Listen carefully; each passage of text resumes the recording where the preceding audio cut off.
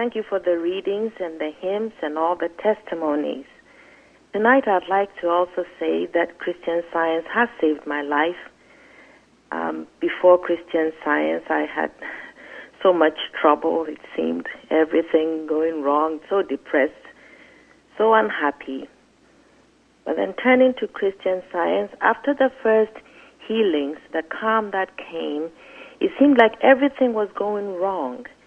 It seemed I had problem with the false sense of lack. I had problems with relationships.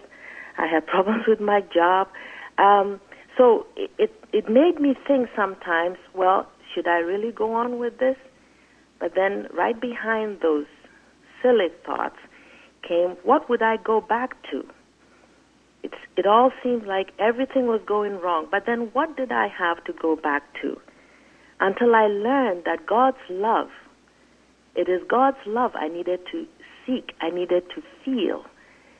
And when I started to do that, to know that this love is my salvation, this love is ever present right here now. It is my staff to lean on. It is my shield to protect me, that I can change my thinking from those sinful thoughts of fear and worry and expecting doom and all that. And I just turned to God for everything, no matter what was going on.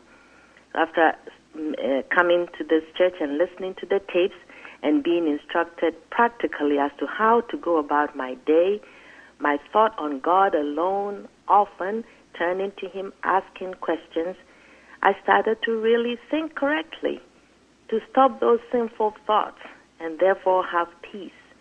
And truly, salvation and joy is from this love. I can't say enough about it.